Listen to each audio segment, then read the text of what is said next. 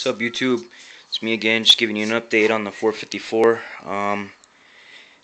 Thinking it's looking pretty damn good. Look at this. Got my intake on, got the heads on, got the balancer back on, and this intake is. I shelled out a little more for the polished finish on the Pro Comp intake.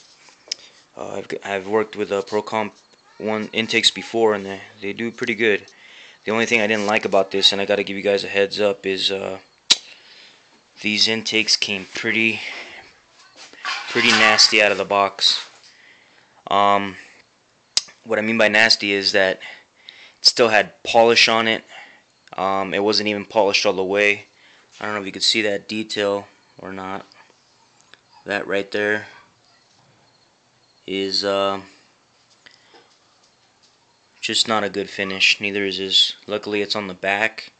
There was a couple other areas where it wasn't perfect, but I did some hand polishing with some mother's polish, and trust me, this looks a lot better than what came out of the box. I'm happy with it though. I mean, you compare a Pro Comp polished intake to an Edelbrock polished intake, and you'll see what I'm talking about. About $150 difference. But I'm happy with the way it turned out. Got a couple more things need to get. Gonna definitely get some pulleys. I got my water pump hanging out over there, ready to go on, and got my flex plate on the way. Got a carburetor, and yeah, not too much to go on. Not too much to go to fire this guy up. Can't wait till it's in there.